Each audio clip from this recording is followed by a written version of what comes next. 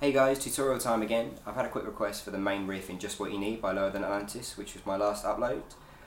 It's a really cool riff that I picked up in the same way I did English Kids in America by watching Mike's Instagram videos from when they're in the studio recording the album. And it's from watching that I noticed the first important thing, which is the tuning of the song.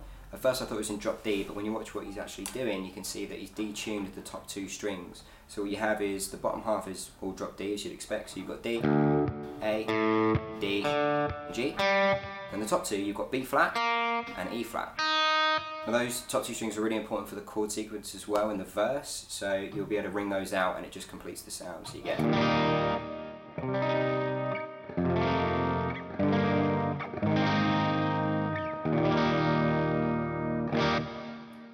So if we take a look at the riff itself, it starts off on the 5th fret of the bottom string, and then you're going to hit the open D string, hammer on the 3rd fret, and then you're going to hit back down to the bottom string, so you're going to bounce back off there, and always palm mute the root note as well. So you start off with, then you're going to hit open string G string,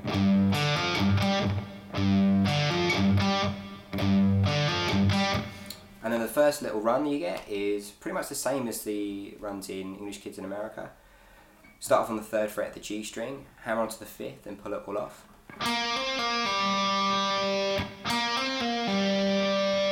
And then you're going to go to the 3rd fret of the D string, where you're going to first hit it and then pull it off. Hammer it back on, and then hammer on the 5th fret.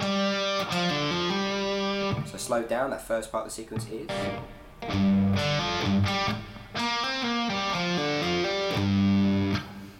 At speed.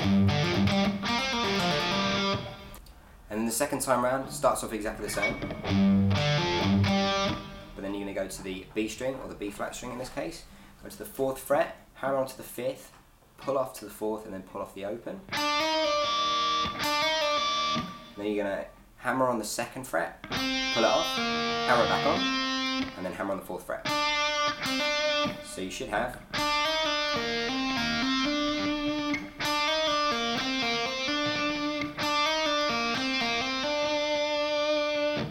So, all together, that first part should sound like.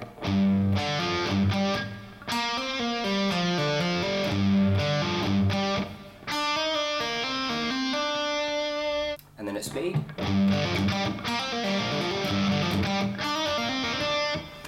Now it's really difficult to not catch open strings, and if you watch the video that Mike put up, he's got a lot of the strings taped down so you don't get all that open string bleed. The rest of the progression moves down to the 1st fret, so you're going to get an E flat, and then you do the same thing the first time around. So you want to use your little finger to catch the 3rd fret on the D string. I find that's the easiest to move down to. And move up to the 3rd fret, same thing. But then you're going to do these power chords, which is on the G and D string. So you've got 3rd fret on the D string and 5th fret on the G string. And you're going to slide it up then back down again and just strum it out so you get.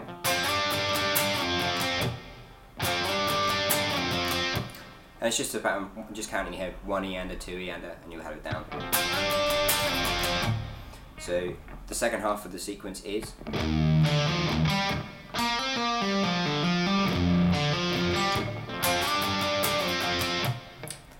And that's it. So altogether it should sound like.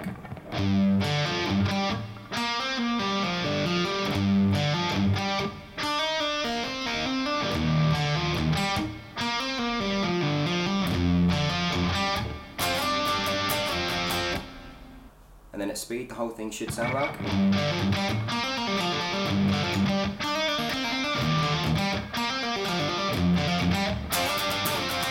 And that's it. So I hope that was helpful, and if you do post up your own cover of it, then feel free to pop it down in the links below. I'd love to see some more covers of this track. It's a really cool song.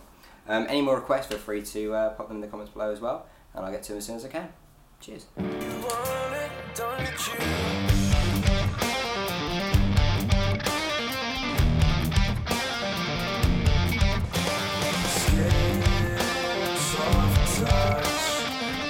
Don't